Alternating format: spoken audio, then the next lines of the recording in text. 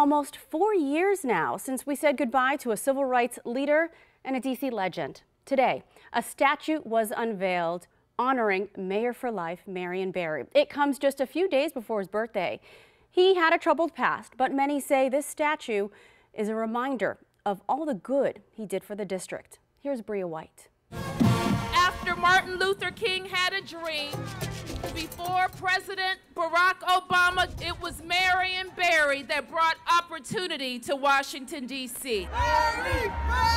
After a hearty tug, Mayor Muriel Bowser unveils an 8-foot-tall bronze statue of the former D.C. Mayor, Marion Barry Jr. I love it with 5 fingers up. Brilliant, brave. That's Cora Masters, Barry's widow. When folks counted him down and out, he did what?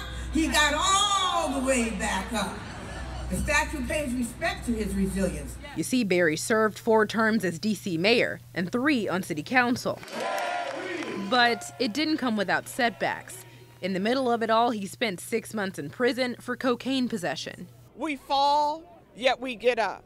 And that's what he did. We all have a past, and he without sin or she without sin cast the first stone. Roscoe Grant Jr. worked in the government with Barry for years. If he did anything, he hurt himself, nobody else. Grant thinks that Barry's accomplishments should speak for themselves. You know, Marion did a lot of things for small businesses, for senior citizens, for the youth in our city. The city that we're seeing now, with all of this development and all of the things that have come to pass, Marion Barry. And I want to say to you, Marion, you will never be forgotten. Bria White, WUSA 9. Barry, Barry, Barry.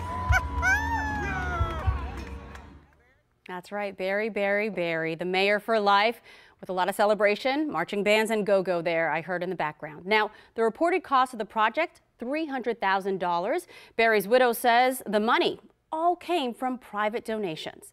Coming up on